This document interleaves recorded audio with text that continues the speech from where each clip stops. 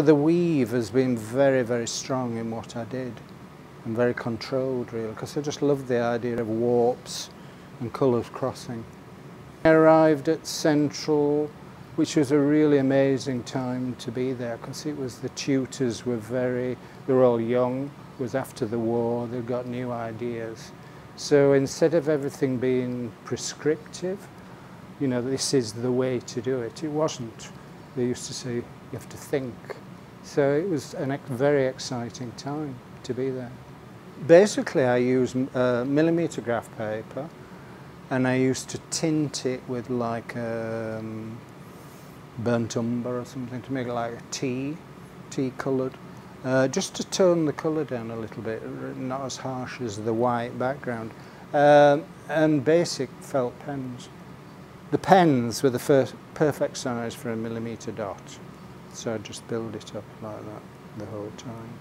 With mistakes, what you do is, on graph paper, I would put some double-sided on the back, and I would actually do millimetre squares on the end of a pin, which is beyond my comprehension now. But so some of them are like Braille. Rub your hand over them.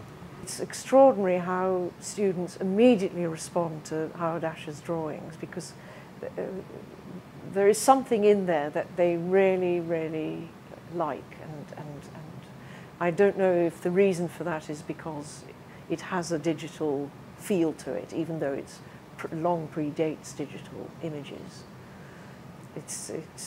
They are very seductive, his drawings. I never threw anything away, which is quite amazing. So there's the degree show, student work, and I kept records of everything. It was just there. And it was my friend Maureen Wayman, who was at Manchester University. I was just thinking about it, and she said, you need to donate it. And actually, I didn't see what it was, but it is a beginning to an end. It's a whole career. It's a really weird feeling, because I know I did it, but I look at them and think I don't know how I did it really. You know, you just do it, don't you? But it's lovely that it's here. It's fantastic.